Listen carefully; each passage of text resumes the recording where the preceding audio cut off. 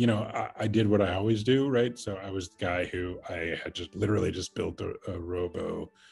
I was pretty familiar with tech. I went online and I was like, buy a life insurance policy. And there was no doubt in my mind that there would have to be a way for me to do this just online and get it done in a number of days, right? I was already like, there was like Betterment was already out there. Like everybody was trading online. It was like clearly this has permeated every part of financial services.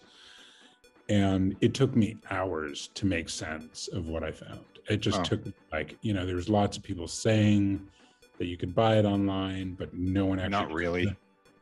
They were just quoting you online, but it turns out what they were quoting you had nothing to do with you.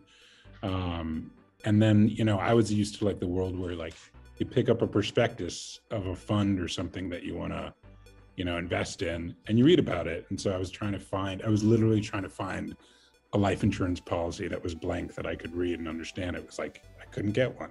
Yeah. So I had all these questions that I just couldn't answer. And that's what led to, maybe there's something here. Hi, this is Yaron Ben-Zvi, CEO of HavenTechnologies, and this is the future of insurance.